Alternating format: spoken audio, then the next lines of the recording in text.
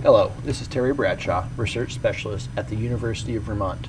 In this third part of this presentation from the 2011 New England Vegetable and Fruit Meetings in Manchester, New Hampshire, I will discuss the horticultural performance of trees in Orchard 2, an orchard that was top grafted in 2006 to the 5 apple cultivars Gingergold, Honeycrisp, Liberty, McCowan, and Zestars. This orchard is located in South Burlington, Vermont, and has been organically managed since 2006.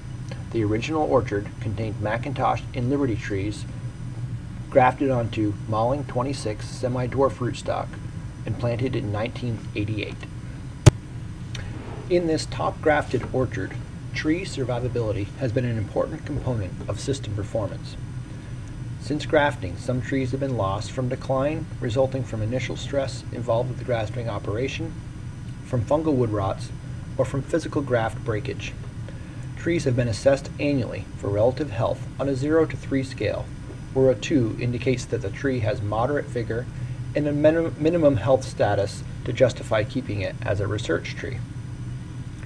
Looking at the data for the proportion of all trees for each cultivar with a general health rating greater than 2, we can see that there's no statistical separation between the cultivars.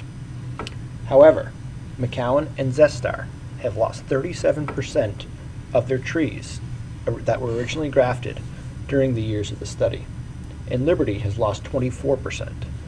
This loss of trees will greatly affect the economic potential of this planting.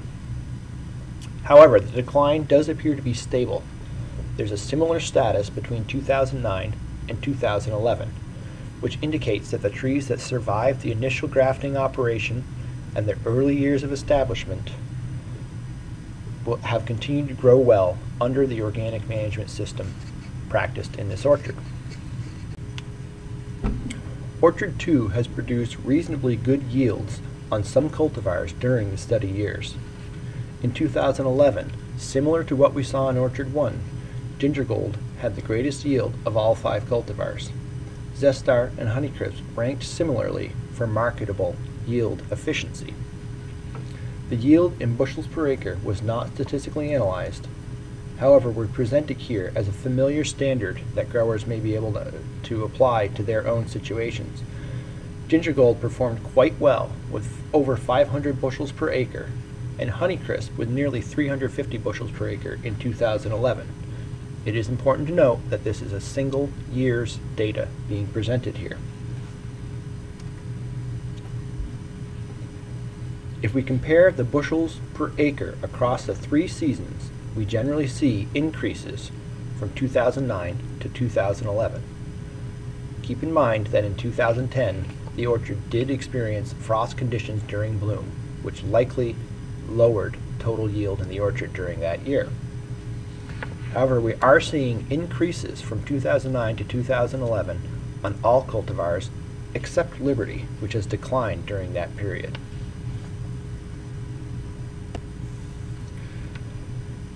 OrganicA Orchards 1 and 2 are not designed statistically for direct comparison. However, looking at general estimates of bushels per acre for each orchard in 2011, we can see that Orchard 2 has produced better yields, and Gingergold and Honeycrisp yielded better across both orchards.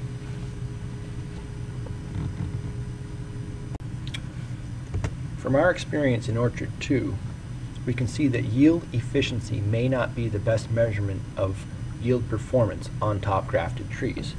This makes sense because we are measuring the yield produced on a 6-year-old grafted portion of a tree against a 23-year-old trunk.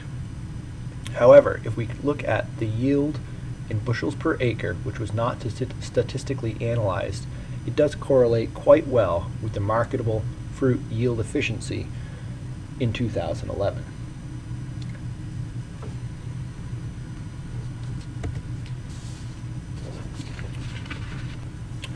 From our experience in Orchard 2, we can see that top grafting appears to be an economical and sustainable technique to change existing apple cultivars.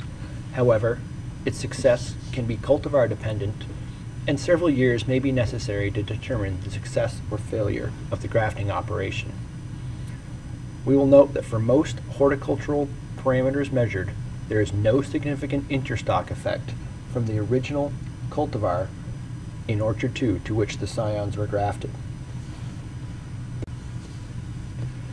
In both orchards, Liberty had significantly higher number of fruit drop than the other cultivars.